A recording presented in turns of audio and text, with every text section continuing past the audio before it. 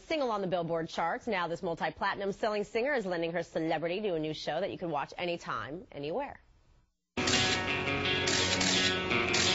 Do I have anything in my teeth? Okay. Okay, good. OMG, you are not friends with Chad Michael Murray. Oh, I've met Chad a few times, yeah. She's very nice. Oh my God, she's BFF with CNN. Oh, I'm having cry palpitations.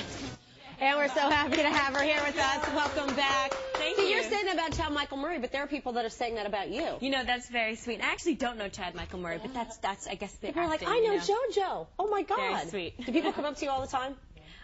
Yes, you know, it depends on where I am, but again, I love talking to people and meeting people, so it's always. So you're very gracious to the fans that you have. Oh, well, I would hope so. People think that. And you've been doing this. I mean, you broke into business when you were only 13. I mean, now you're 17, and I mean, you've been selling music. How has your whole maturing affected your music and the things that you write about? I think it's just natural. When you record an album at 12 and then you record an album at 15, it's just a lot different. So I'm excited to get back in the studio and work on a new record because every time I go in with more experience under my belt, and I'm less afraid. Like my first album, I was just so scared. I was 12 working with these, older, obviously these grown people who really knew what they were doing, and I was just very green. And now you know what you're doing, so you can tell them what to do, a little bit more about what I'm doing. I learn a lot every time. That's great. Well, it is a learning process, and also in the meantime, I mean, you've, you're starring in movies, and now you have a web series. Yeah. It's called Hampton High, but tell us about it, because it's not just a web series. You could see it elsewhere as well. You can see it on TV, you can see it on the web, and it deals with issues that all teens, in my opinion, can relate to.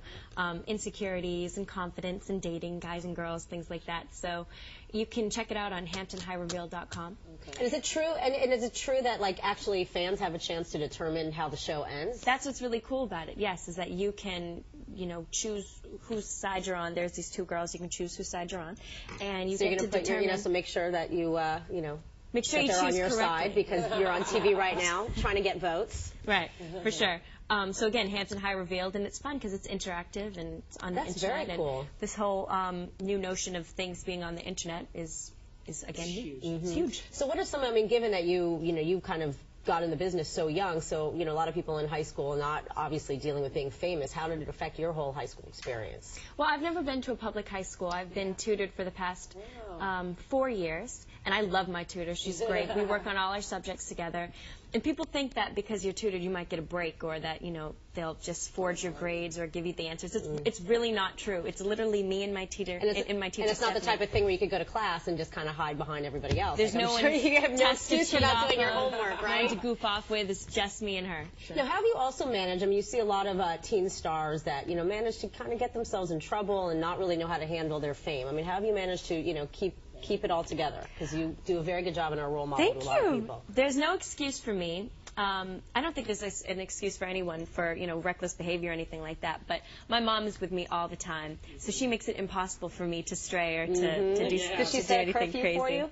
I do have curfew. And do you have chores and allowance? I don't have chores, but it's just kind of normal things that she's instilled in me that I have to do.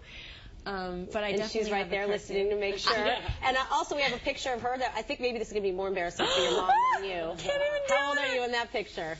Oh, shoot. I have no idea. I was probably 7 or 8. How cute. Did you have an idea even at that age you were going to be famous one day?